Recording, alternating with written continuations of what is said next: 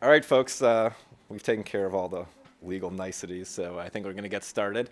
My name is Jonathan Abrams. I am an events co-chair for the Harvard Law School Food Law Society.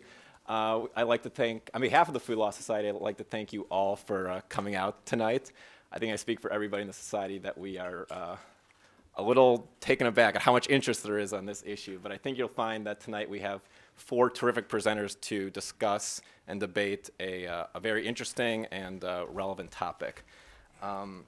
So first, an admonishment. If you haven't already been able to tell, this event is being both recorded and live streamed over the internet as we speak, so anything you say is going to be recorded, so just putting that out on the table. And also, before I introduce our presenters, I'd like to give some thank yous. First of all, to Lauren Robliski and Christina Almendares of the Food Law Society for their help in putting on this event, the Harvard Law School facility staff, the Harvard Law School audio and visual staff. They've all been terrific in helping us put on this event. A word about the format of this event. Each of our four presenters is going to give a approximately 10-minute presentation. Afterwards, there's going to be a little back and forth among them, and then we will conclude until 8:45 with questions from the audience. Having laid that out, let me just give brief introductions to our four participants. First of all, for the pro-raw milk side, and to my immediate left is Sally Fallon Morell. Sally is a journalist, chef, nutrition researcher, homemaker, and community activist. She is the author of The Fourfold Path to Healing, Eat Fat, Lose Fat, and the cookbook Nourishing Traditions, the cookbook that challenges politically correct nutrition and a diet, Dictocrats, which is now in its second edition.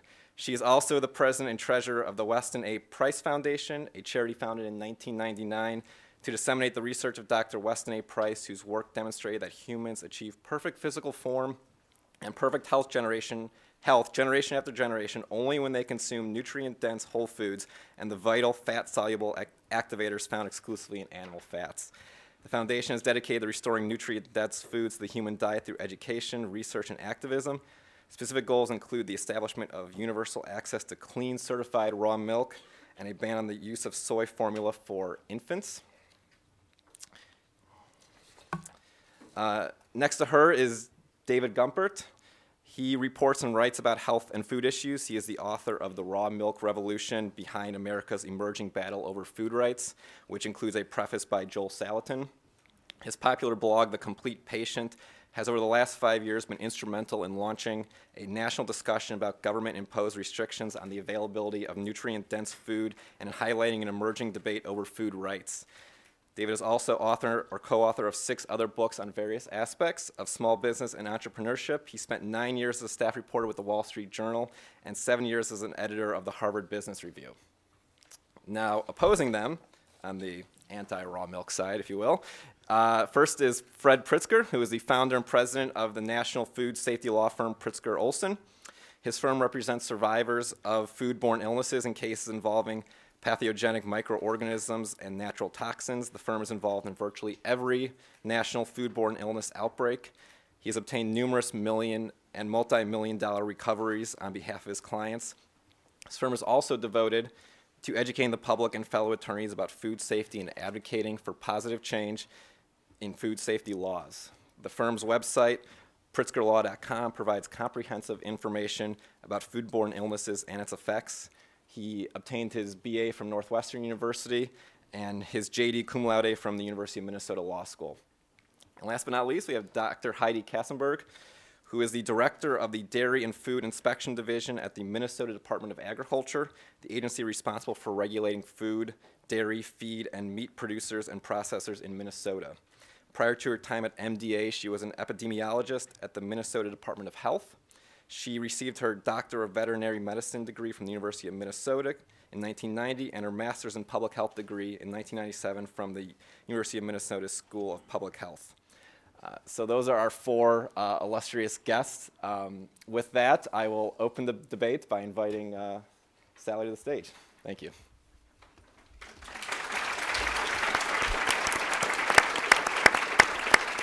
Thank you very much, Jonathan. What do I do now? Just. Okay, thank you. Public health officials choose their words very carefully when they talk about raw milk. Our government officials say that research has shown that there is no significant difference in the nutritional value of pasteurized and unpasteurized milk. That word value is chosen very carefully because actually if you analyze raw and pasteurized milk, you find about the same thing. There's about the same amount of calcium and the same amount of phosphorus, B vitamins, A and D, and so forth. But it's very different when you give these two milks to living creatures, living systems. These are photographs of rats. The top rat was given raw milk its entire life. It's a very robust, healthy rat. The ones on the bottom were given pasteurized milk. They have hairless patches due to vitamin B6 deficiency. There's the same amount of B6 in both milks, but the B6 is utilized much more efficiently in the raw milk. The real critical difference was in the utilization of calcium. Those on pasteurized milk had shorter bones, and the bones were much less dense, showing that although there's the same amount of calcium in raw and pasteurized milk, the same nutritional value, this calcium is used in different ways. It's used much more efficiently in raw milk. And this is particularly critical for growing children when they are forming their bones, and that bone density has to last them all their life. A study from the 1940s showed what happens to this calcium when it does not go to the bones. These were guinea pigs. Those fed pasteurized milk had calcium streaked in the soft tissues. So the calcium was going to the wrong places in the body. Don't know how well you can see this slide. Oh yeah, it looks good up there. This is just some of the references that we can give showing the much greater assimilation, the much more efficient utilization of the nutrients in raw milk versus pasteurized milk. What is killed in pasteurization is carrier enzymes. In fact, the test for successful pasteurization is the destruction of a certain enzyme. And these enzymes ensure that 100% of the nutrients in raw milk are absorbed and absorbed efficiently. And no other food you get 100% assimilation of the nutrients. One of these, for example, is lactoferrin, which ensures the assimilation of iron. This is why children on raw milk do not get anemic as opposed to pasteurized milk. Here's a study that showed that the iron was much more efficiently absorbed in the animals on raw milk. The animals on pasteurized milk were anemic. Same iron in both milks, but much more efficiently absorbed. One of the observations in this study was that the rats on the pasteurized milk were irritable and tended to bite the researchers. And this is one of the most common testimonials that we get from parents who switch from pasteurized to raw milk is an improvement in their children's behavior. That's very important when you have a lot of children in the household. As for growth and resistance to infection, we have several early studies that were done in orphanages that showed that there was much better growth and much less infectious disease, including tuberculosis, in children on raw milk. And we have recent studies with human milk, both raw and pasteurized, done on premature babies. And once again, you got much better growth and far fewer infections on the babies on unpasteurized human milk. Raw milk has been compared to blood. It has all the components of your blood except for red blood cells. It has the leukocytes, it has the immunoglobulins, and the antibodies and so forth. And raw milk is actually designed to create an immune system. Raw milk also supports the proliferation of beneficial bacteria in the gut. And we now know that 85% of our immune system is these beneficial bacteria. These components are largely destroyed or compromised in pasteurization. So all these wonderful enzymes that help you absorb the nutrients, all the components that help build the immune system are not there after you pasteurize. So we have a five-fold system in raw milk. It helps these various enzymes and components reduce pathogens in the milk. They stimulate the immune system. They build a healthy gut wall. They prevent the absorption of toxins in the gut, and they assure the assimilation of all the nutrients. These components are largely destroyed by pasteurization. One of the most interesting findings in recent years is the great protection that raw milk gives against asthma and allergies. We now have 4 studies out of Europe, very well performed studies, showing that children who start off life on raw milk have a far greater protection against asthma and allergies, including skin rashes. And the criticism of the first 3 studies was that this was farm milk and people were boiling the milk and it wasn't really raw milk. The 4th study actually asked that question, did you boil the milk? And they found that there was no protection if the milk had been boiled. These studies dovetail with all of the reports that we get from parents whose children have been greatly helped with asthma, allergies, skin problems by switching to raw milk. And I want to point out that asthma kills about 5,500 people per year. It is a life-threatening illness, and the drugs that are used to treat asthma have many serious side effects, including growth retardation and weak bones. And isn't it wonderful that we have this food that is so curative and helpful with asthma? Meanwhile, pasteurized milk is increasingly associated with health problems. This is in the scientific literature. It's all there in the scientific reports. If a child has allergies, asthma, frequent ear infections, gastrointestinal problems, etc., the first thing that doctors do is tell them to get off milk, because milk is our #1 allergen. Pasteurization has taken this wonderful food and turned it into something that is bad for children's health and causes all sorts of problems. And this is the reason that the market for pasteurized milk is declining at 1% per year. It's been doing so relentlessly for 30 years. Fewer and fewer people can actually consume this milk and not have health problems from it. And this is accelerated by the fact that most milk today is ultra-pasteurized, a process that takes the milk over 230 degrees Fahrenheit. You see this beautiful object here. This is lactoferrin. This is a typical protein in the milk. These proteins are very fragile, and the process of pasteurization warps and distorts these proteins. The body no longer recognizes them, thinks they're foreign proteins, and has to mount an immune response. And this is the explanation for the increasing immune problems that we see in the consumption of pasteurized milk. The Weston A. Price Foundation carried out a survey in which we found that of the people diagnosed as lactose intolerant, whatever that may mean, 82% of them could drink raw milk without any problems whatsoever. Think of the number of people, it's in the millions, that could be helped by raw milk because they can't drink pasteurized milk. This was a study not published, but it was just an informal study that really needs to be followed up with at a university. 2 calves, the one on the left brought up on pasteurized milk, the one on the right brought up on raw milk. When they, the one on the right was much more robust, much healthier. When they did, they butchered the calves.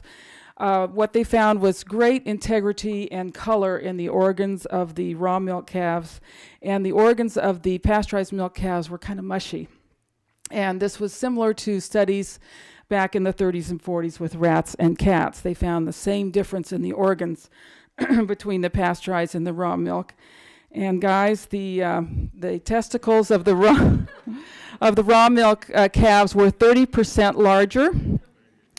A lot of you are going to be having children one of these days. What kind of milk do you want to feed to your sons?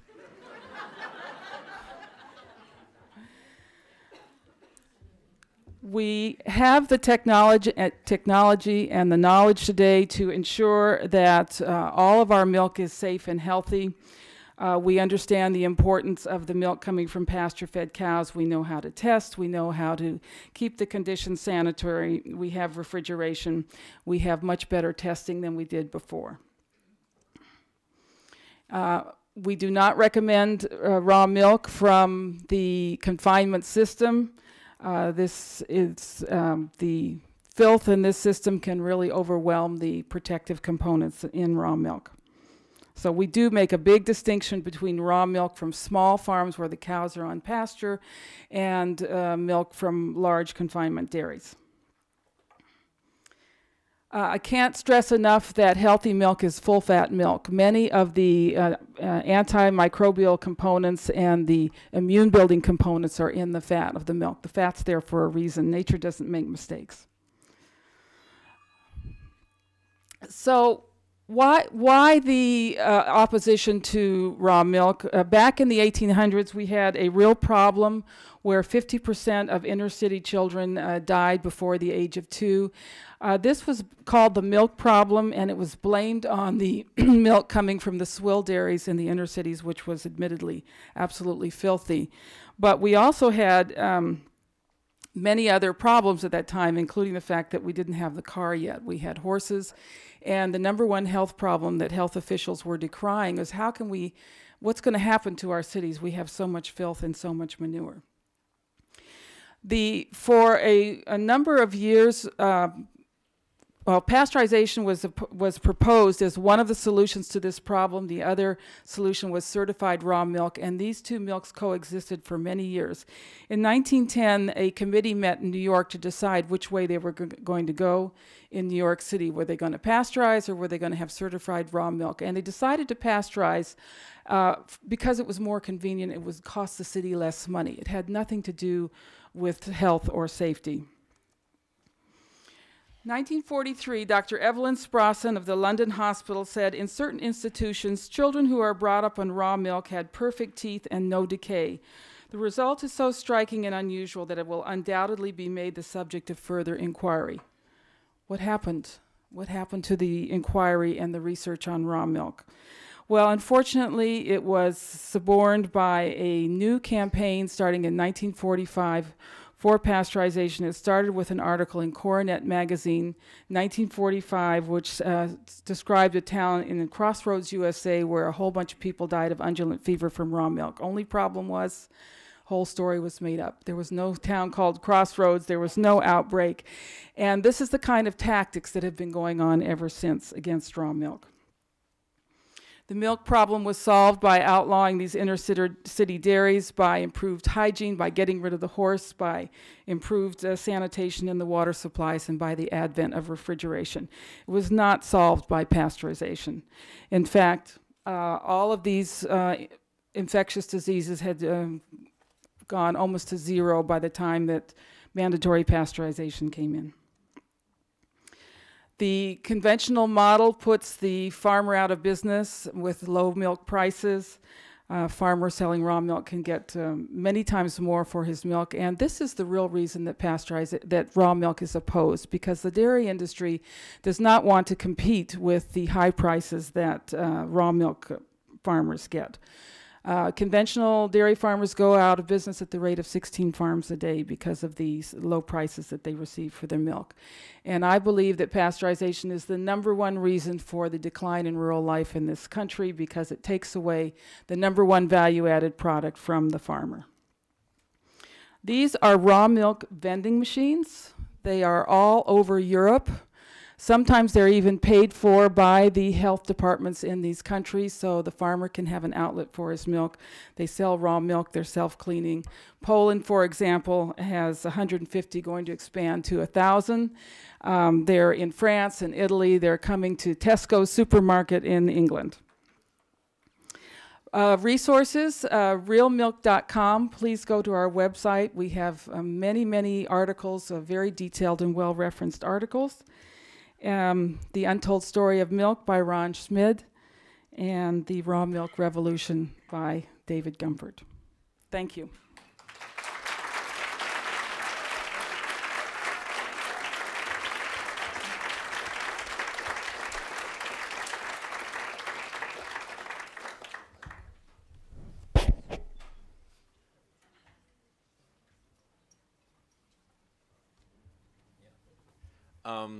We have some more seats up front. Please feel free to come a little closer.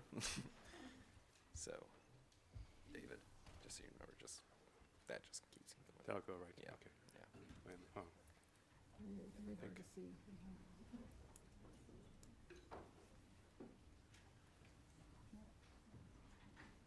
think you've got mine. I think I'm still on yours here. No. Wait a minute. Yeah. Right. Okay. Okay.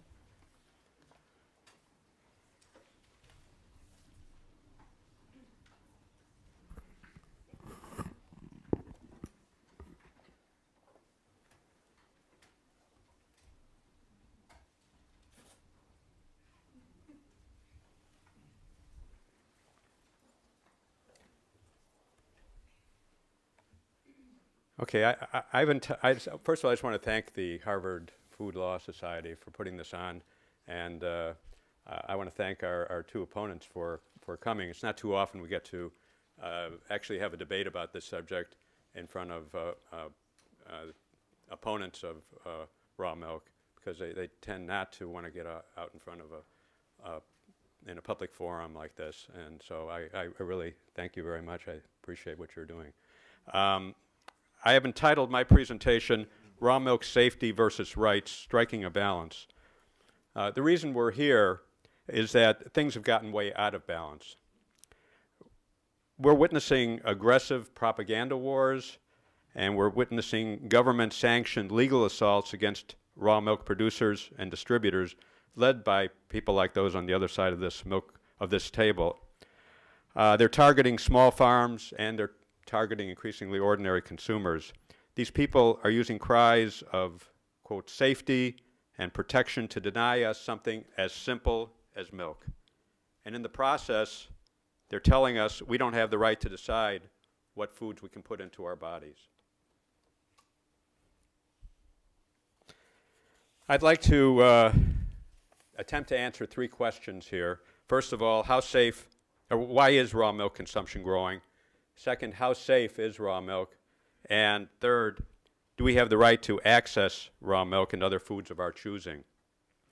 Now, our friends from Minnesota will discuss raw milk in terms, or discuss food safety in terms of the risk from pathogens.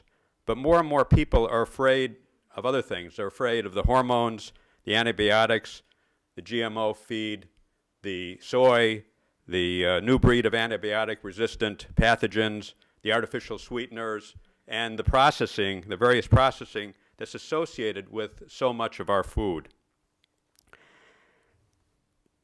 So what's happening is that people are increasingly seeking out unprocessed and untreated foods, and fresh, unprocessed milk is a big part of what they're seeking out.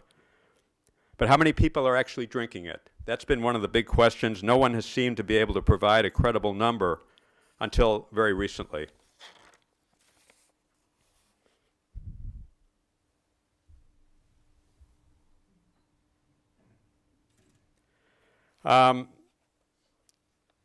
Just in the last couple of years, a number of raw milk advocates discovered that the CDC conducted an in-depth survey of thousands of people in 10 states in 2007 about their diets. And lo and behold, one of the foods that was inquired about, was raw milk. And the CDC found that 3% of those surveyed in these 10 states consumed raw milk. This was of, I think, something like 8,000 people. So if you multiply 3% by 300 million people, you get 9 million Americans. And as you'll see as I proceed through this discussion, this is a very important number to understand.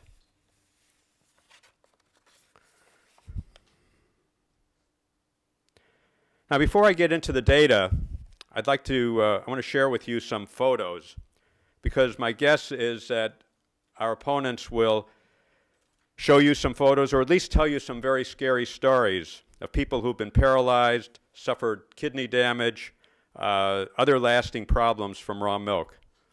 I expect they'll also tell you about an outbreak in Pennsylvania just in the last few weeks in which 70 people became ill from Campylobacter, and thankfully none of them became nearly as seriously ill as any of the people in any of these photos that I'm aware of. But the reason I'm showing you these photos is so you can appreciate that these same stories exist with every single food you can think of any food you can buy in the supermarket. Bad cantaloupe is the latest one. Late last year, it put the two men at the top in the top photos, two photos, into the hospital for 2 months. And you see they're still on oxygen when these photos were taken just in the last few weeks.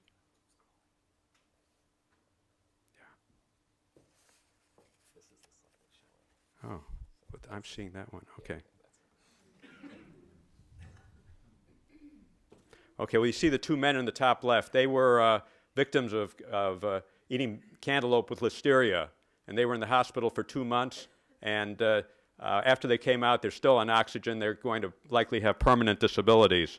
The woman on the lower left died from the cantaloupe she had. And the woman on the right is the widow of a man who died. His photo wasn't available. But in total, the cantaloupe contaminated with listeria killed 32 people and sickened 113, and some with lasting problems like those men at the top.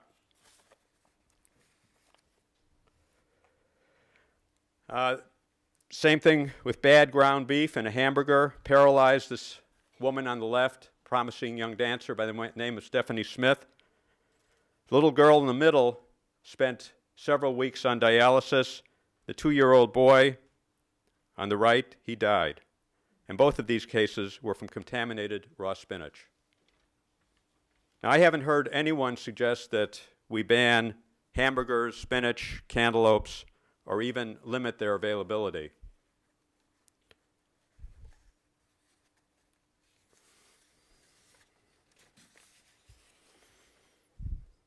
But any number of common foods that we take for granted can and do kill people.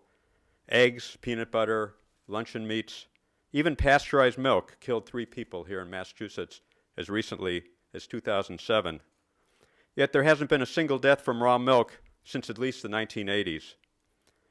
Now, I went through this little exercise because it's typical of the kind of fear-mongering our opponents do about raw milk.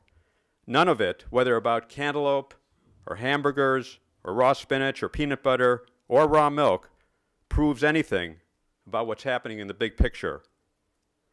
When you look at the macro data, you find it's not nearly as scary as you would expect.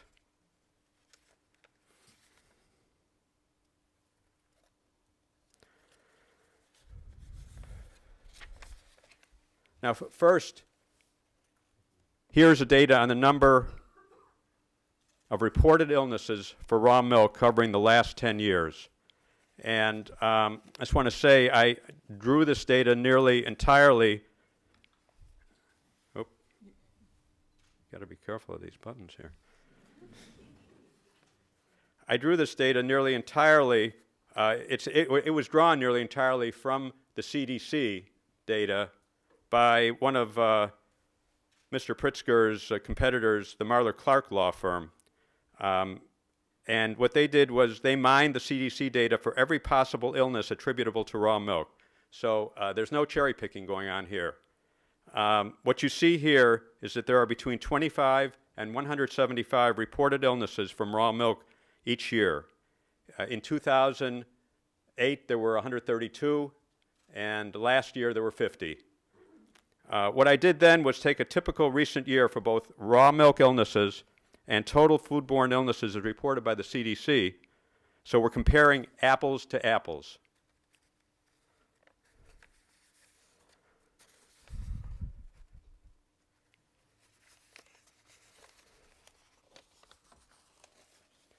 Now this next slide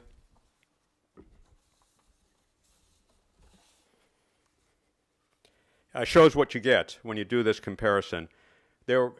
CDC data, once again, shows more than 23,000 total foodborne illnesses reported in 2008.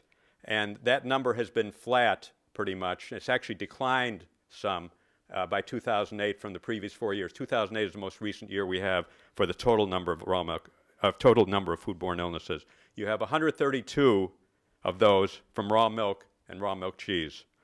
That works out to 0.5% of the total reported illnesses coming from raw milk. Now, you remember back to that earlier number I told you about, that 9 million Americans who are raw milk drinkers, 3% of all Americans. Yet raw milk is responsible for a much smaller proportion of the illnesses. Just as a side note, about 1/3 of the illnesses, of those 23,000 total foodborne illnesses, are from beef, chicken, and fish. Now what this macro data says is that raw milk is not a serious public health hazard by any stretch of the imagination. Now, do I want to see the number of raw milk illnesses decrease? Absolutely. Do I think it can be done? Absolutely. And I think it will be, because raw dairy producers are becoming ever more attentive to the problems of safety. That leads me to a third question. Do we have the right to access the foods of our choosing? And the FDA says absolutely not. In a federal district court case that's currently being tried in U.S. District Court, the FDA said in answer to one of the petitions, there is absolutely no right, there is no absolute right to consume or feed children any particular kind of food. Now, you may say, okay, so let them spout off, let them say what they want, but they and the state agencies they highly influence are aggressively enforcing this edict around the country, even against people who've organized private groups, food clubs, herd share arrangements, and entered into private contractual arrangements with farmers to obtain milk and other foods. So this is milk that's being attacked that isn't even available to the general public.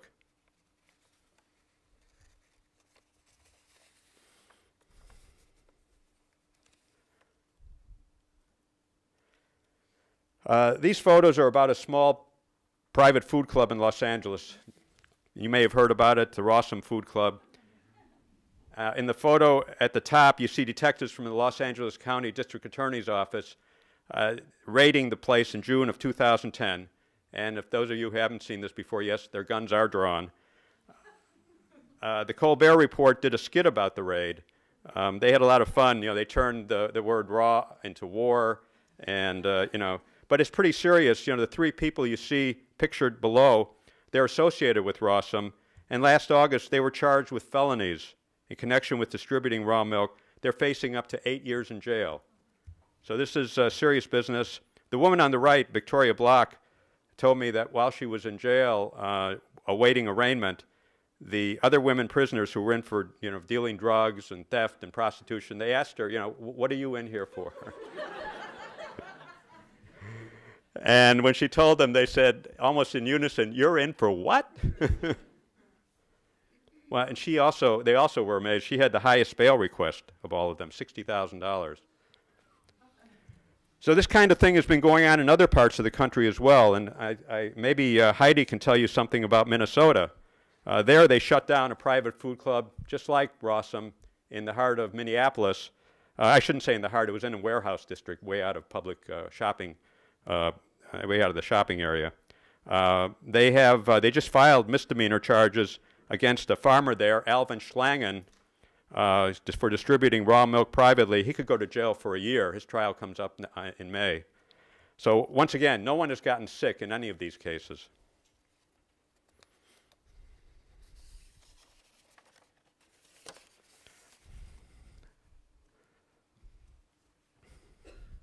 So outrageous are these and other similar situations that people are resorting to civil disobedience. And a new organization has sprung up, the Raw Milk Freedom Riders. And they're openly violating the federal ban on interstate shipment of raw milk, bringing raw milk across state lines. Here in the top picture, you see them coming from Pennsylvania into Maryland last November, challenging the FDA to arrest them. So far, the FDA has avoided them. And I think the reason is pretty obvious. They'd much rather pick on small farmers than on organized consumers who know their rights. The next event for the Raw Milk Freedom Riders is going to be in Wisconsin in 2 weeks to support a dairy farmer there who's been engaging in civil disobedience by continuing to supply 200 food club members with raw milk. He was arrested at the end of last year and charged with 4 misdemeanors. he's looking at possibly 2.5 years in jail. That farmer is Vernon Hirschberger, and he's a father of 9 children. So far, he's representing himself in court, and his bail term stipulated he discontinue supplying his members just to get out of jail. So he did that. He signed the bail agreement. He got home. He thought about what he had agreed to. He couldn't live with himself, because he realized that he would be denying his members who depended on him the nutritious, wholesome food he had committed to providing them. This is a picture of Vernon sitting in the defendant section in the county courthouse. He went back to the court and he read a speech to the judge that said in part, "If our farms stop feeding its owners' families, there will be literally hundreds of children who will suffer malnutrition and even starvation. Your Honor, I would much rather spend the rest of my life behind bars or even die than to be found guilty of such a gross sin before the Almighty God." I'd like to hear what the people on the other side of the table have to say about that aspect of this crisis. Why would you take actions that deprive other people who depend on food for the good health? Another couple of questions. Why can't there be more cooperation rather than confrontation? And why do you insist on ignoring the rights of free assembly and private contracts? Thank you very much.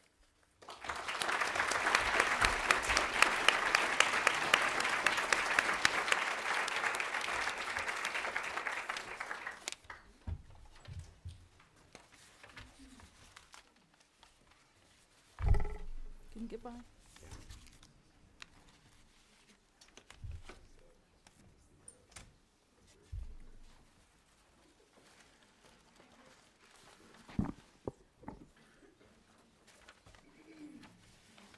How do you feel about raw milk? How many people passionately believe in the virtues of raw milk? How many people believe that raw milk is a dangerous product that should be heavily regulated or banned altogether? Well, welcome. And I'd like to talk to you about testicles of lawyers now. Actually, I'd like to start by reading a quote from a book that I'm reading by the Nobel Prize laureate in economics, Daniel Kahneman. It's a book that's available at any bookstore right now, Thinking Fast and Slow. Subjective confidence in a judgment is not a reasoned evaluation of the probability that this judgment is correct. Declarations of high confidence mainly tell you that an individual has constructed a coherent story in his mind, not necessarily that the story is true. We're driven by data. We live in a world in which data drives good policy making. Passionate belief that you have, absolute certainty in the virtues of your thought process are important, and we all have our blind side. And I'm not suggesting to you that you do have blind sides, but I am suggesting to you that we should be looking at data. And what I'd like to do tonight is talk a little bit about some of the authorities and some of the data that really exists in this world. I got Gumpert stuff already. I made it go around twice. So. I know. This is one of the problems with raw milk. You notice a relationship between the udder and the anus. This is what the FDA has to say about it. Raw milk should not be consumed by anyone at any time for any reason. Now, why would the FDA say that? Why would the CDC say the same thing? Raw milk can carry harmful bacteria and other germs that can make you very sick or kill you. While it is possible to get foodborne illnesses from many different foods, raw milk is one of the riskiest of all.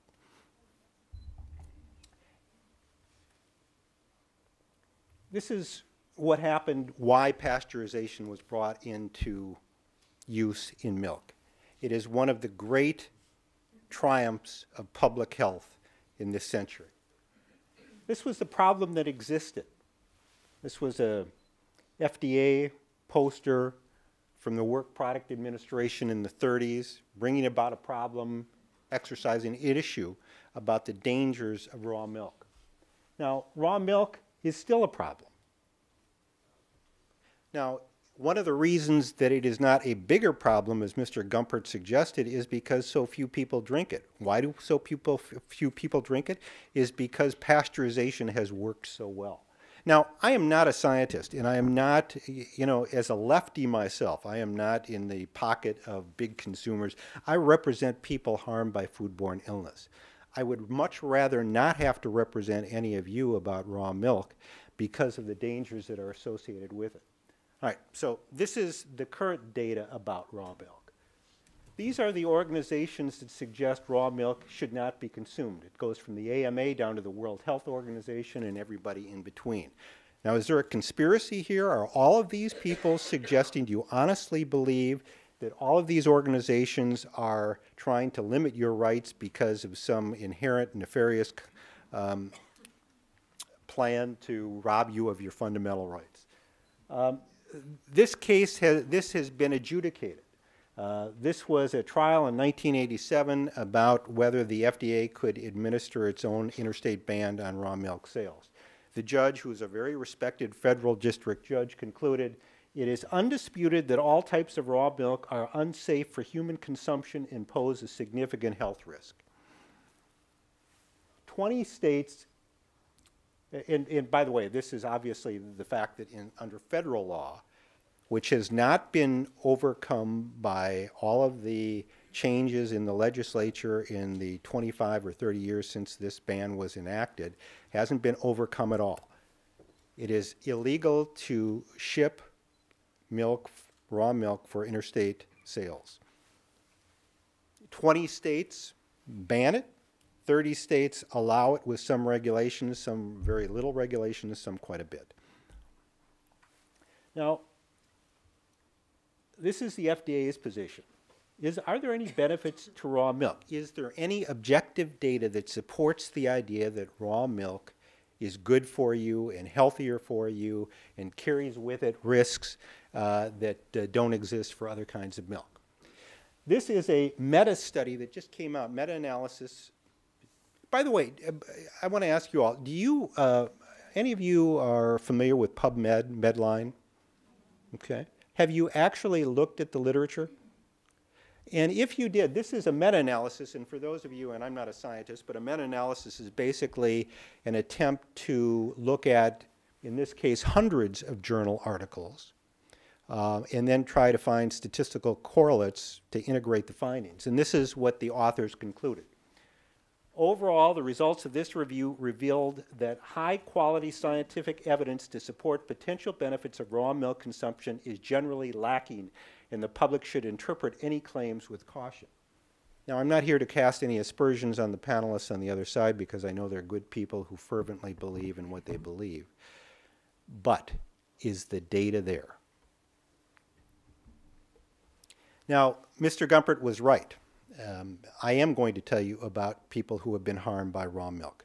I would also like to tell you that, unlike what Mr. Gumpert said, I actually represent people from the cantaloupe outbreak. And I represent people who have been killed or horribly sickened as a result of ground beef. This is not an us versus them. This is part of the integration, the whole package. In any event, this is a case about Jim Orchard. Jim Orchard is one of my clients. And Mr. Orchard gave me permission to talk about his case. This is from the Pittsburgh paper, and it is an exact, I thought it was highly relevant to this kind of conversation. These were folks, Mr. Orchard is a very intelligent, robust man in his 60s who, as this article talks about, had heard through his wife about the virtues of raw milk, and they were curious. So they bought the raw milk from a high-end co-op in the Pittsburgh area that was produced on a 150-year-old dairy by a farmer who tried to maintain scrupulous sanitation in order to try to eke out a living based on avoiding some of the tyranny of big dairy, which I am not a supporter of. Trust me, folks, I'm not in the pocket of big dairy. I sue them all the time. And anyway, this is Mr. Orchard now. He's a quadriplegic. Mr. Orchard is cared for by his wife, who is his nurse. He continues to get physical therapy. This is him in a Hoyer lift being moved. Now, what happened to Mr. Orchard? Mr. Orchard developed Campylobacter as a result of consuming raw milk. And as a result of that, went on to have Guillain-Barré syndrome. Some people recover after long months of rehabilitation. Many people don't. Unfortunately, Mr. Orchard is not going to be one of them. Now, we talked about, Mr. Gumpert was talking about the fundamental rights of human beings. I am a lawyer, and I have devoted my life to upholding the Constitution. I've sworn an oath to do that. We're in Harvard Law School, the bastion of freedom, judicial freedom, constitutional rights. Unfortunately, for proponents, there is no fundamental right in the Constitution to consume whatever you want. I'd like to repeat that. There is no fundamental right. Courts have ruled on this since the founding of our republic. There is nothing in the Constitution, there is nothing in the inherent police power, nothing in the Equal Protection, First Amendment, or 14th Amendment that suggests that people have the right to do whatever they want. When you get in a car, you can't go as fast as you want. When you drive and don't wear seatbelts, you're subject to penalties. And unfortunately, that's how we live in an ordered society where there has to be regulation and sometimes decisions have to be made. Now, this is a passionate thing. This is, by the way, a quote, not my misspelling. Pasteurized and homogenized milk is just as dangerous in the long term as the radiation coming from Japan. Tough sell. You know, I've been thinking a lot about raw milk since I was invited to debate here. This is the issue about fluoride. Some of the same issues. Am I past my 10 minutes like all you were? I was right on time. Actually, you weren't. But in any event, fluoridation was the same kind of issue. And in fact, it's been conflated by some raw milk advocates who believe that fluoridation, like the regulation of raw milk, is a conspiracy. This is from a leading blog on the subject. And I'd like to, I wish I could talk more, and I'm sure all the panelists feel the same way, and I'm sure I'm up against my 10 minutes. But this quote came from the Blue Ribbon panel that was convened in Wisconsin, America's dairy state, in my home state, next door to my home state. And it's about, basically they were reevaluating raw milk in light of the push from good faith, good meaning people such as yourselves about raw milk. And this is what they concluded, in effect, that they believe after, and these were people from dairy, these were people, legislators, advocates of raw milk, eventually concluded that raw milk is dangerous, inherently dangerous. If it is going to be sold, it needs to be regulated. And the study at the end, I mean, in my slides, which I'll never get to, I have the site on it, and I suggest you read it. It's a 240-page document that was just released talking about regulation of raw milk. And if you would like an informed judgment based on people who have spent their lives thinking about it, you'll find it quite interesting, I think. Jonathan, how? Okay. All right, so for those of you who, you know, my personal belief, and I struggle with this because I like the idea of personal freedom. I like the idea that people can make informed decisions for themselves.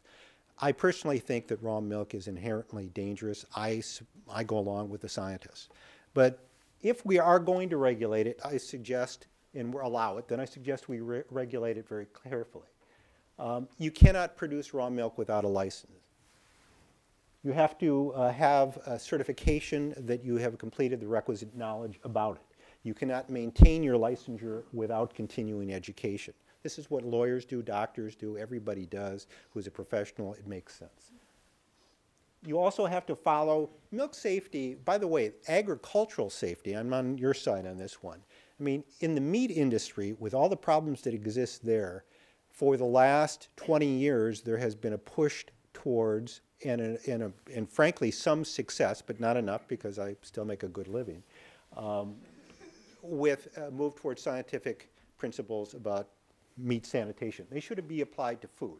This is the use of HACCP plans, SSOPs, GMPs. These are good manufacturing plans. SSOPs are sanitation's standard operating procedures, prerequisite programs, basically using the best science available to make the safest products available. It should not be allowed to be sold to children or pregnant women or people with weakened immune systems. I know some of you fervently believe otherwise, but you're playing with fire. Requisite insurance. This outbreak in Pennsylvania that has sickened people in 4 states, you know, you need to have insurance to cover the risks that are commensurate with the harm and the number of people who are affected. You need to have full and complete science-based disclosures on the product at the point of purchase, and you should also have industry-financed consumer education campaign, just as you do with other subjects that are inherently harmful. Purchasers must acknowledge the risk and guarantee compliance with restrictions. I mean, if you go to a ski hill, you sign, by buying a ticket, you're getting a waiver. When you park your car, you're acknowledging that you are waiving liability. It also enhances traceback so that when there is outbreak, you know the people who are affected by it and can warn them. The administrative action, you should have government that has the right to order recalls, prohibit sales, suspend operations, and the burden of proof should be on the milk producer rather than the government, because the milk producer, if they're selling a product that can cause harm, should be able to prove the safety of their product. Appropriate criminal deterrent for violations. Mr. Gumpert, I think, has unfairly characterized the authorities' actions on this part. These are not some government bureaucracy, conspiracy, trying to affect the rights of individual people. They're good people trying to regulate the health and safety of our community. Consumer protection, I'll skip a lot of this. This is the data. This is the Wisconsin report. I suggest you might want to take a look at that. Thank you. Appreciate it.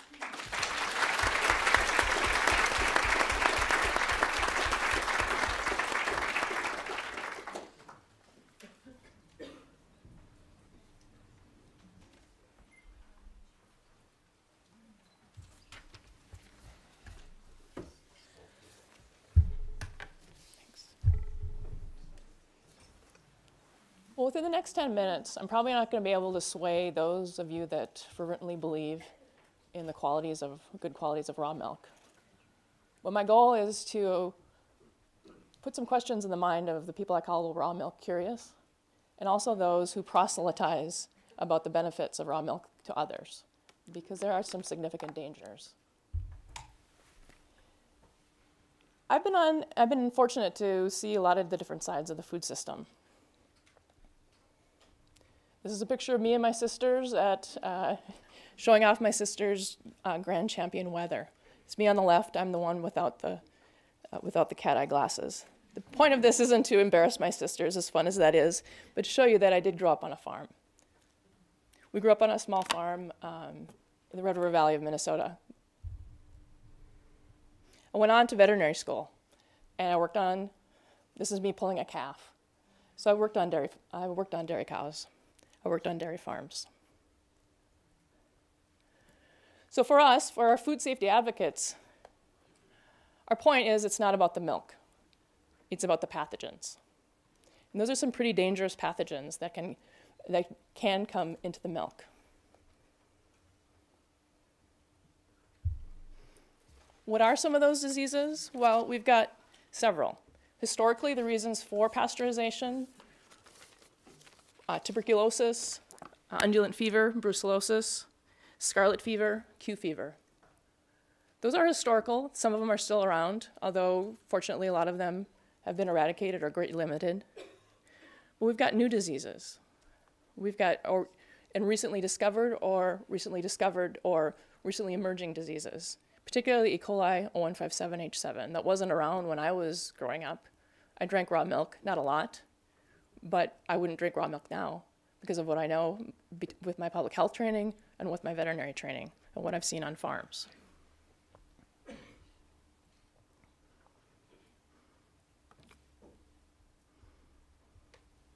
These diseases are real, and they're real for the people that have been affected. Raw milk outbreaks, just in the last, that's roughly a decade. Raw milk outbreaks, 93, thousands of illnesses, hospitalizations, and deaths. And that doesn't account for the children that may have long-term kidney damage that affects them throughout their entire life. What do you mean by an outbreak? 2 or more people affected.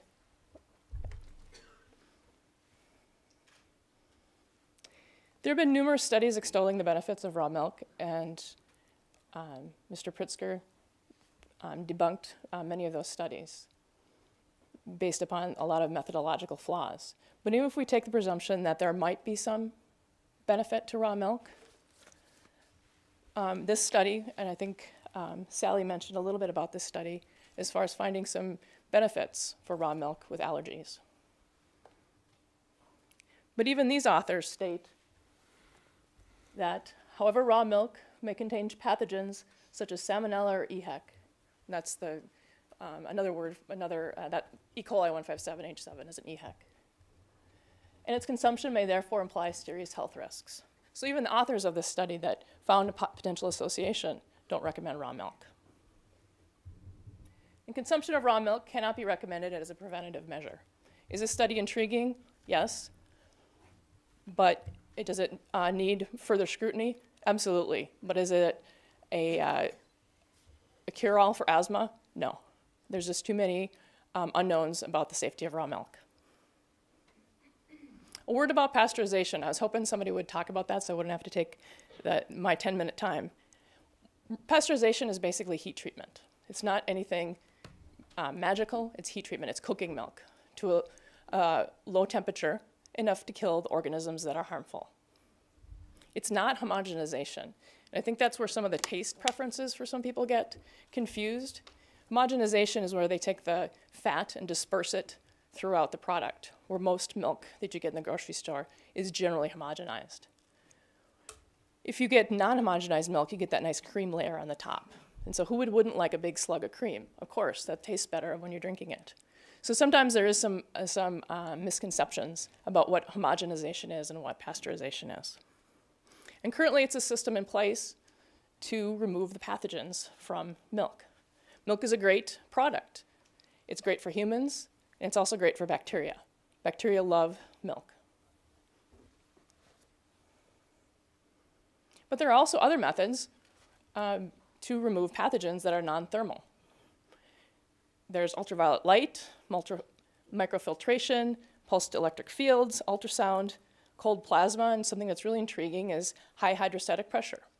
All that may potentially remove some of the pathogens, and if there are any benefits, which are yet to be proven, could potentially maintain those for those that like their raw milk. So how do the pathogens get into milk? Well, it's kind of the practical reality of a dairy cow. Milk and manure are produced at the same end of a cow.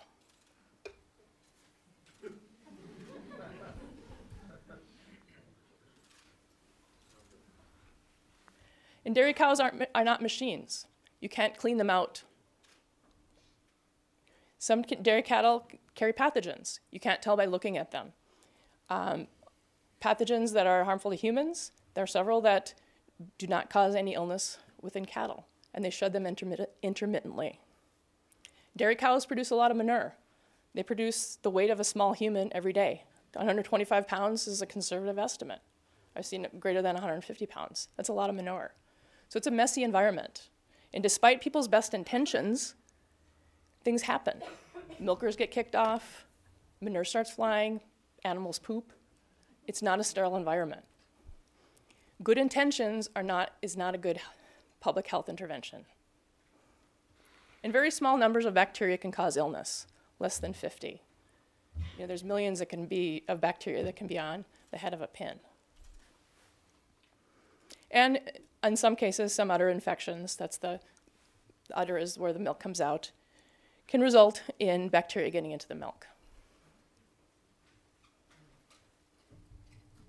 So what if I get milk from a farm where everything looks clean?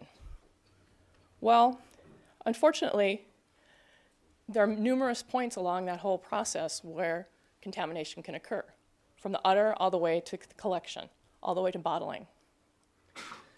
And does a farmer, when you look at that, does a farmer keep or clean every inch of that udder?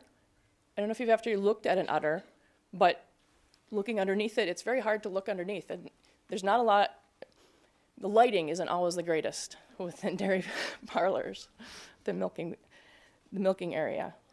So do they get them scrupulously clean every single time? What about the manure, or what about the milking area and the milk house? Are they kept scrupulously clean? What about keeping chickens and other animals out of the milking barn or in the cow area?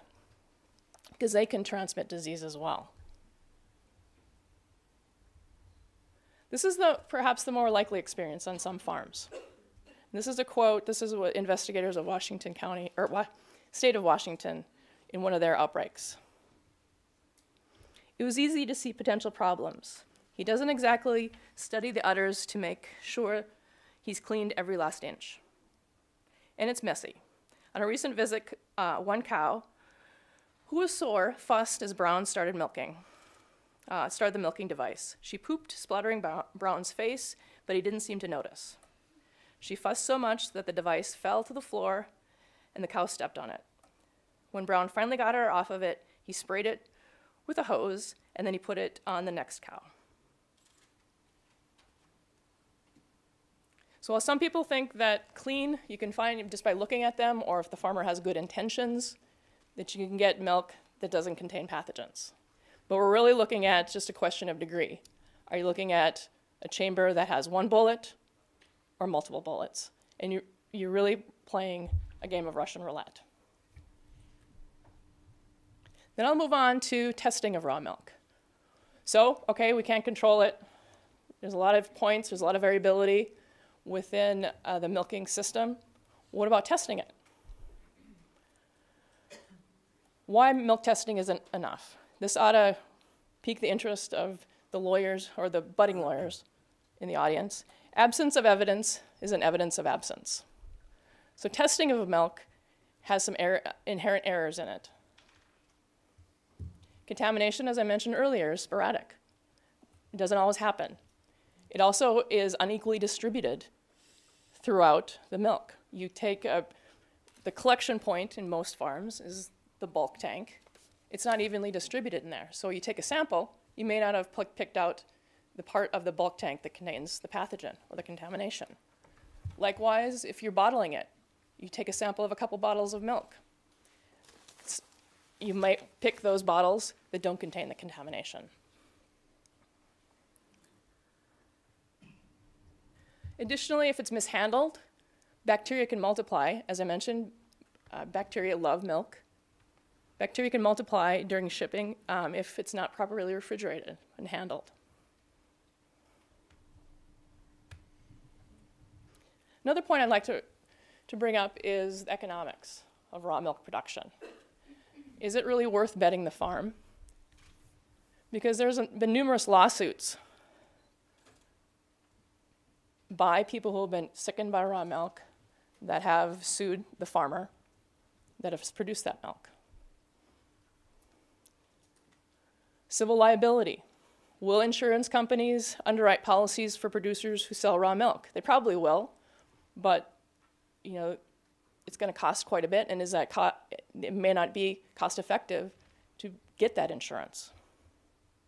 The deductible may be too high to make it cost prohibitive.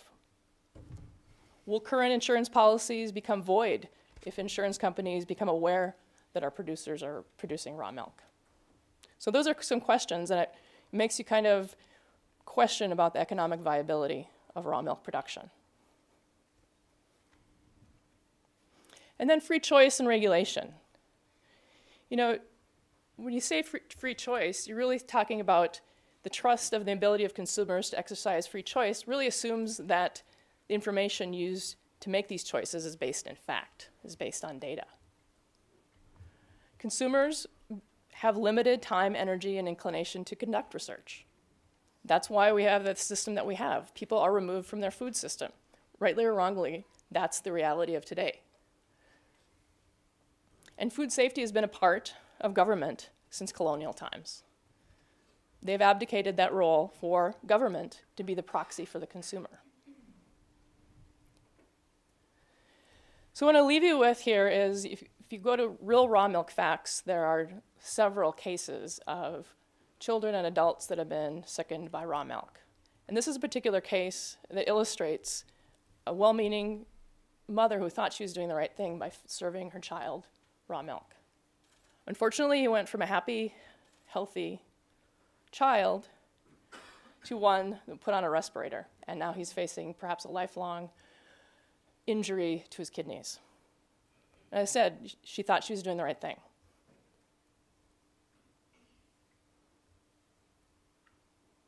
And even kind of the, godfather of the locally food movement states that people should be able to buy raw milk if they want to, but shouldn't turn a blind eye to some of the food safety concerns.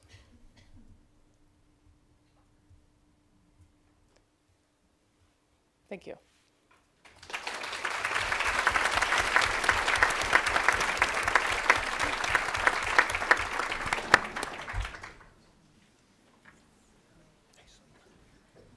Thank you to all four of you for what was some really interesting presentations.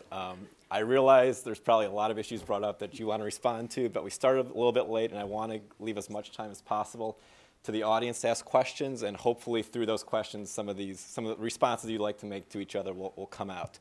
So we're going to open up the area to questions from the audience now. Just a few things. First, to remind you, this is being recorded. Second off, we have two individual mics that'll come around, and please do not start asking a question until you get one of those mics. Please direct your question to an individual presenter or one of the sides, and also if there are other people waiting to ask their questions, just please be considerate of that and keep your questions succinct. So if anyone has a question, raise your hand.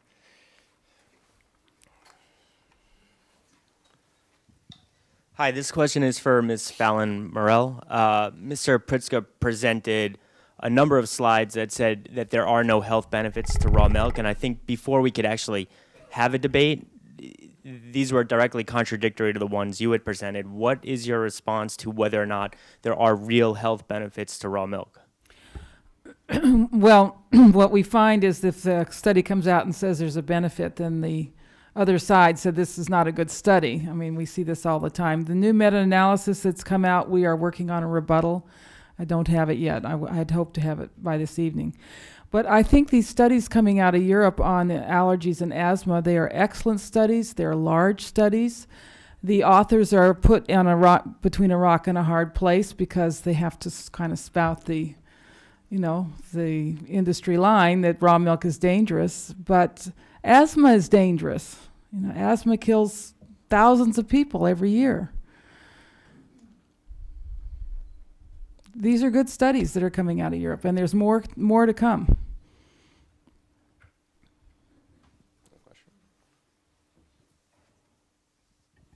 Hi, thank you.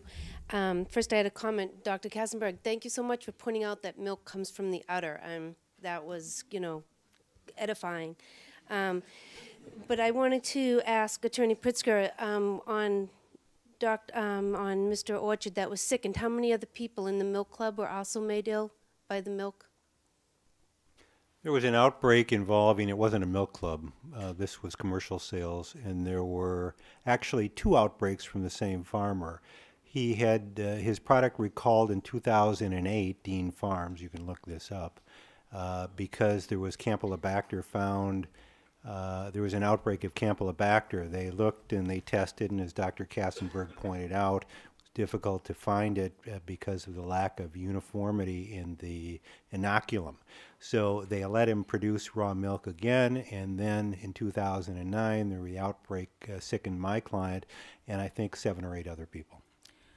I'd just like to add to that. We heard from the health department in Pennsylvania that there were 40 people who got sick in that area, and that most of these had not drunk raw milk, or all of them had not drunk raw milk.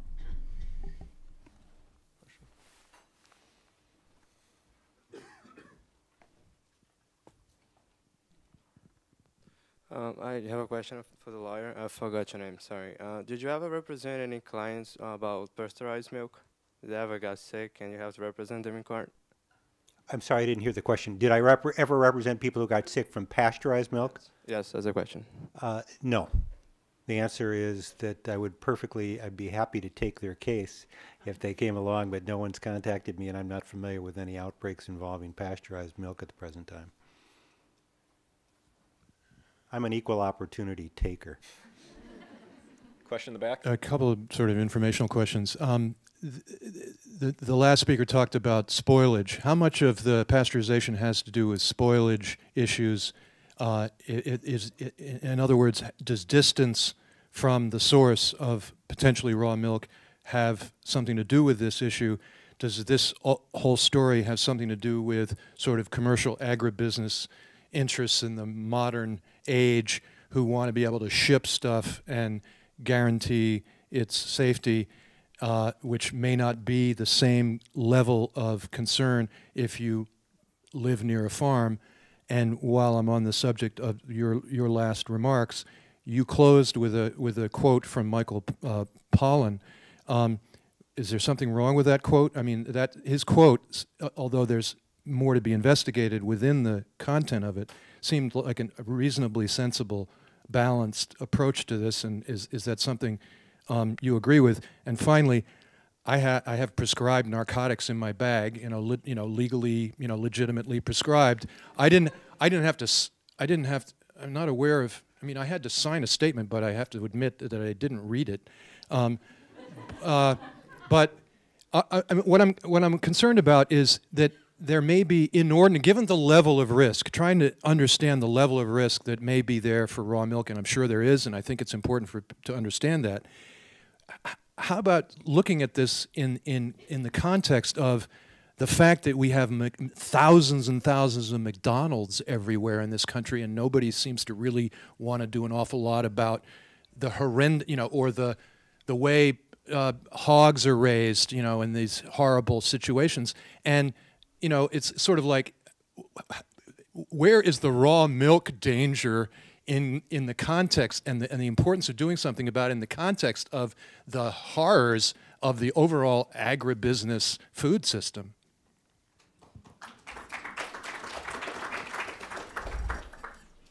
Wow, where do I begin? How many questions was that? Three? Okay. Oh, am I supposed to? Now it's on. No Okay. finger on it. No finger on it? Okay, all right. Well, I guess I'll start with the one about Michael Pollan. I would say that even he thinks that their raw milk is dangerous.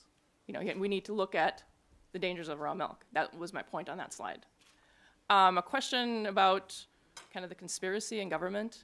I've been working for government probably about 15. I didn't say about conspiracy. Just Okay. The other question specifically for you had to do with spoilage as a major reason for pasteurization and the relationship between distance from the production of the raw milk and the risk. I guess food safety is really size neutral. You're going to get problems with small producers. You're going to get problems with large producers. And it depends upon the management of each individual case. A small farm isn't necessarily safer than a large farm, and vice versa. And as far as McDonald's, I'm a food safety regulator with acute diseases. I'll leave that to others to ponder.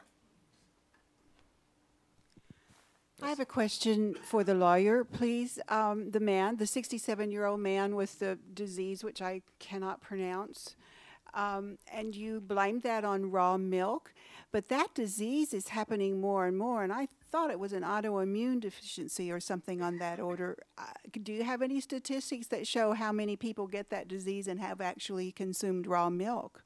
Or how did we know that raw milk caused that for him? I think you've asked a very good question about basically how we prove cases of foodborne illness. And I think that is an important issue for all of our discussions. Basically, it's a combination of three different specialties. Medical causation, a physician, through the appropriate test, diagnosing a certain condition. In that case, it was Campylobacter. Campylobacter is highly correlated with foodborne, with food. Second of all, you have epidemiology. Epidemiology is a science in which public health officials use statistical analysis and gumshoe. I mean, basically going to the places, trying to investigate, and Heidi can speak to this much better than I can, and then using statistical probability, very sophisticated statistical analysis. And then the third area is microbiology, basically being able to differentiate one pathogen from another, and then using genetic fingerprinting. It's called pulsed field gel electrophoresis, PFGE, which is basically comparing the genetic fingerprint of a pathogen from one source and comparing it with another. And basically it's molecular fingerprinting, and that's the combination of those three things used in a very sophisticated analysis are how we are able to trace back and attribute a particular pathogen to its source and the source of an outbreak. Could I make a comment about pulse PFGE?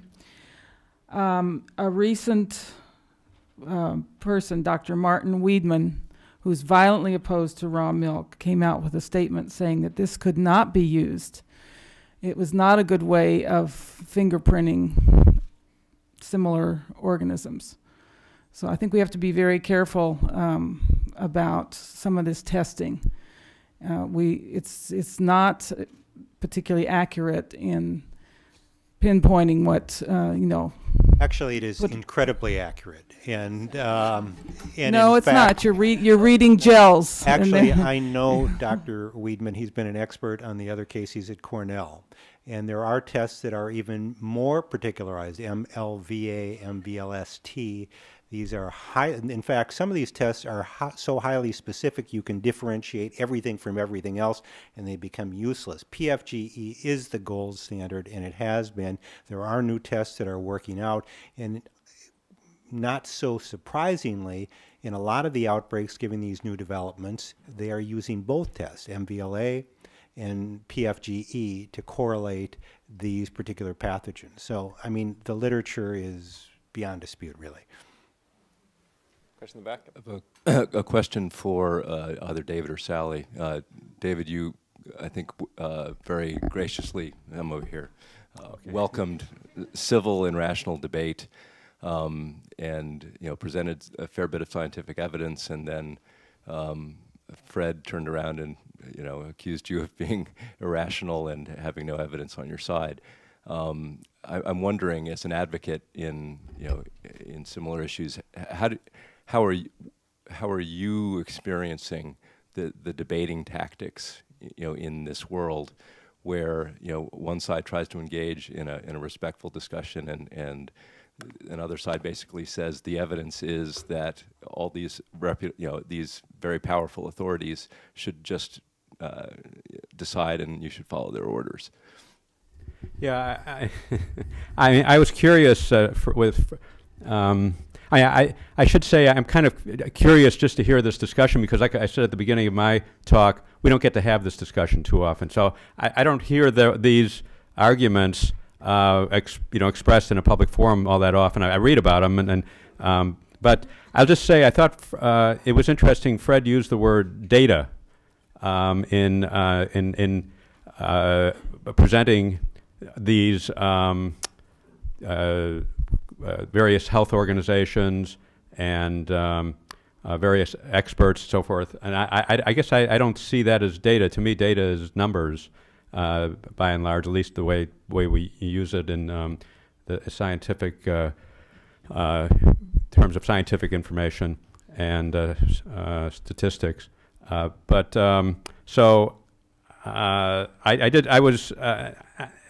actually was surprised that they actually. Let me just put it this way: I was listening for some rebuttal of the data, the actual data, the numbers that I presented, and I haven't heard it. And I'd be curious if what they have to say about the reported illnesses from the CDC. This is all CDC data. Total illnesses, raw milk illnesses, 25 to 175 per year, and and it doesn't seem to square with the quote data that raw milk is inherently dangerous. I guess I'd just be curious to hear what they have to say. Go ahead. I guess from your presentation, you weren't real clear about, you kept switching back and forth, so I wasn't actually able to see what your data was presenting. So, but if you could just briefly summarize your point on that, was that what your point was about that pasteurized milk is a problem, that raw milk is not as good of a problem? I guess I wasn't grabbing your point. No, I guess first of all, I also think it's important to state that I don't think that I do think that raw milk is riskier than pasteurized milk, and I don't think anyone here who advocates for raw milk is suggesting that we should do away with pasteurization. That's not, in the discussion. So I wasn't doing a comparison of raw milk versus pasteurized milk. All I was doing was showing the number of raw illnesses from raw milk over a 10-year period, which ranged between 25 and 175, versus the total number of foodborne illnesses reported by the CDC, which is on the order of 23,000. And so that percentage varies. In 2008, it was 0.5%, but in other years, it's less than that. Like in 2011, it was 50 illnesses, so you'd be at about less than 1/3 of 1%. So, and the comparison I was making was to the data we now have that 3% of Americans are consuming raw milk, which is 9 million Americans. So you have 1/2 of 1% or less of the total foodborne illnesses caused by raw milk in a population of where comprised of 3% of the population. So it seems like it's underrepresented, as it were, considering how many people are consuming raw milk. The data's pretty clear. Okay, in which direction?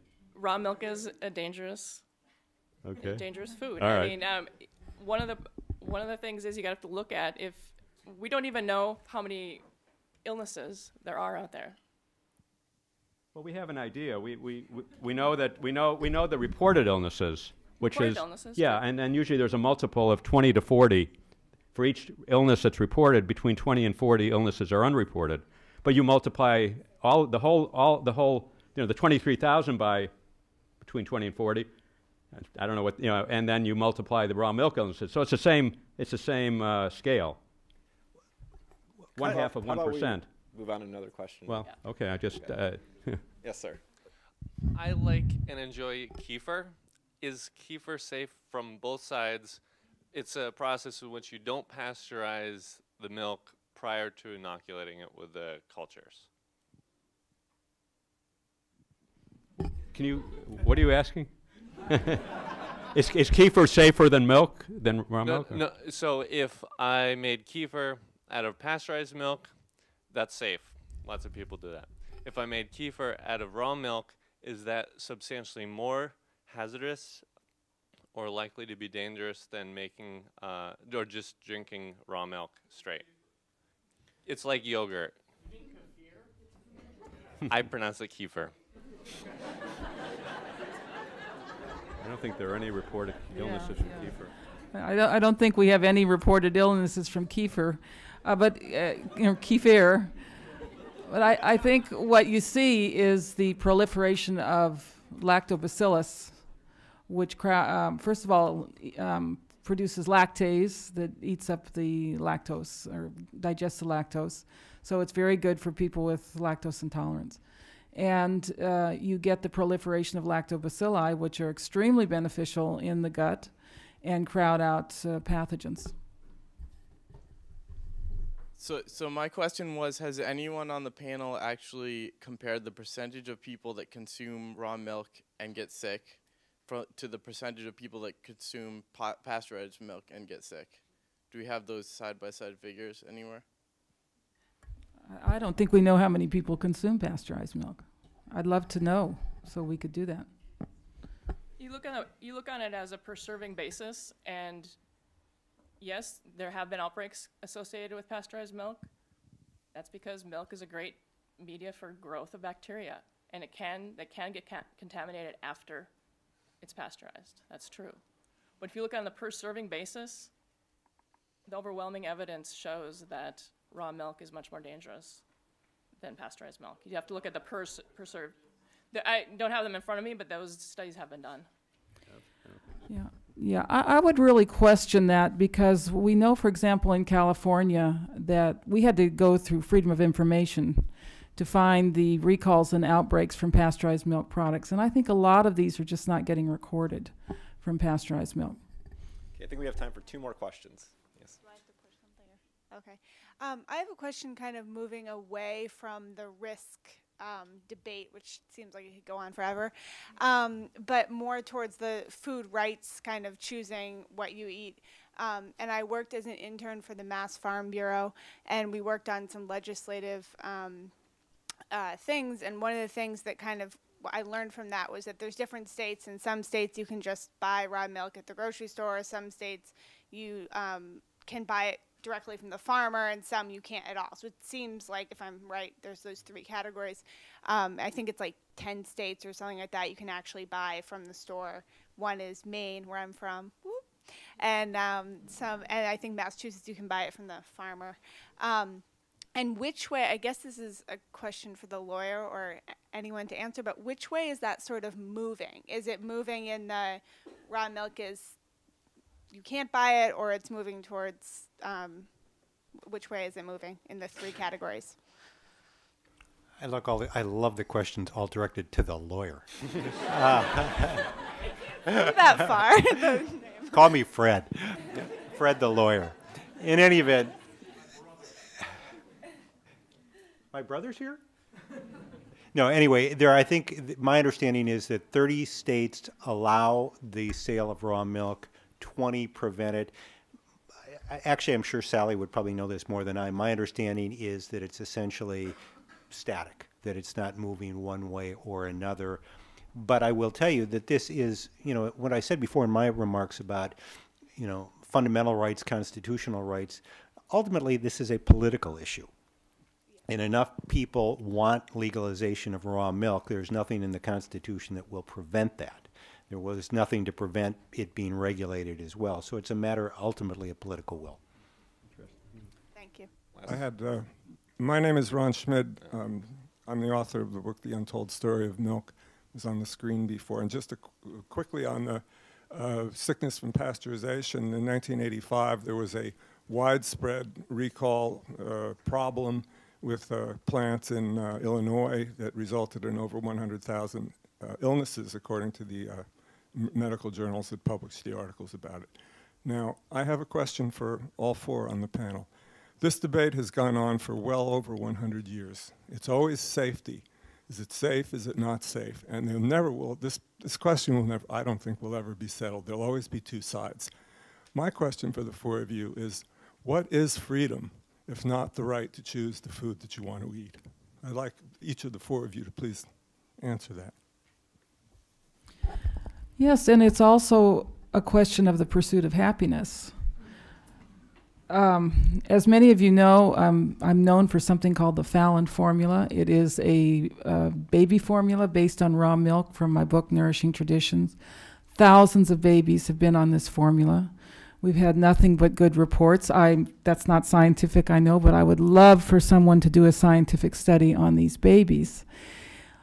I would like for our opponents here to put themselves in the position of a mother who has a baby who is not thriving, who is not growing, not gaining weight, either on her breast milk or on infant formula, who's got digestive disorders, and she puts them on the raw milk formula and the baby just takes off. The color comes to the baby's cheeks, the baby's happy, the baby's growing. I feel that there is a lack of a kind of hard-heartedness against this situation. And I would like you to put yourself in the situation of these mothers who have been, their babies are literally saved by raw milk, and understand where our passion comes from and our belief in our right to give this food to our babies.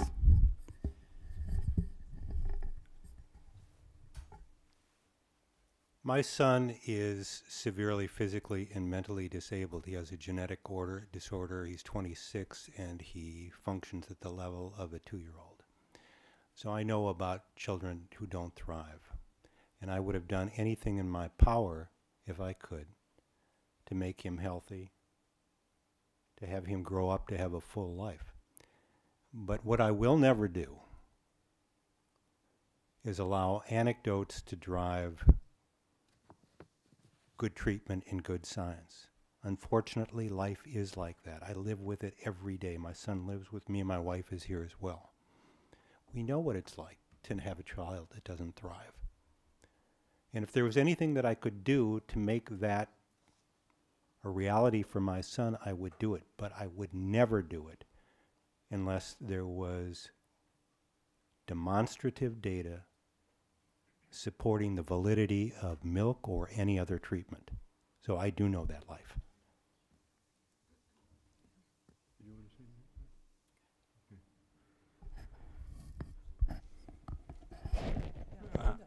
I think Ron asked each of us to say something. I just wanted to say a couple. Oh, I'm.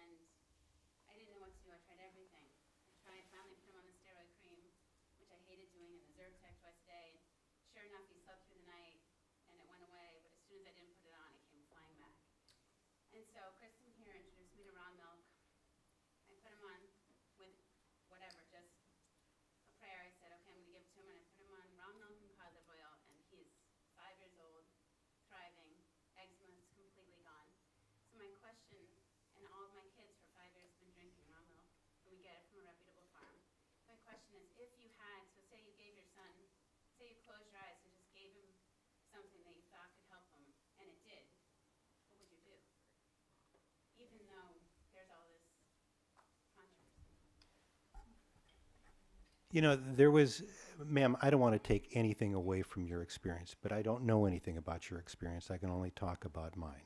And I don't know about the wisdom of what you've done or not done. And I know I can tell by just talking with you that you are a caring and loving mother, and I would never suggest otherwise.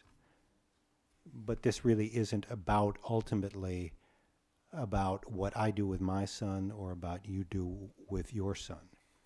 It's really a debate that I think, as the previous speaker said, that we could talk for the next 20 years and we'll never resolve it. If it worked for your son, I wish you well. That's all I can say. I would just like to say, you know, there have been, Fred made a couple references that the U.S. Constitution doesn't refer to food rights and compared it to automobile licensing and automobile rules. The U.S. Constitution doesn't refer to food because in those days there was never even the slightest thought that food would be an issue, and it was so it's one of those areas that's not not brought up, and thus so it has to be interpreted by the courts if and when it comes up, and so there's just want to clarify that driving and cars are a privilege. Food is not a privilege, and that's what I'd like the comparison I'd like to make. I also think that I guess the question maybe Fred didn't answer that Hillary raised there is, you know, how, and the question I raised in my presentation, how can you really, since she's had this experience, which we respect, I certainly respect that's happened, that she's had this experience, how could you possibly deny that food to her and her family? And I guess that's where it really comes down to, because that's what the anti-raw milk people are saying, is they want to deny that food in the interests of trying to save people from coming into contact with pathogens. David, when our founding fathers created this country, the life expectancy was probably about 37 years old, and it's through the advent of public health and the development of objective-based science that we are all here living the lives that we live. So I don't want to get into the idea of original intent by the United States Constitution, and I certainly don't want to make policy based on the emotional issues associated with my life or the questioners. I think public policy should be driven by much more than that. Sir, we have to cut it off. I'm sorry. I realize we're all very passionate about this issue. We can go on all night, but the fine people at Harvard Law School have to, go home too. So we need to wrap it up. If you could join me in all thanking the presenters.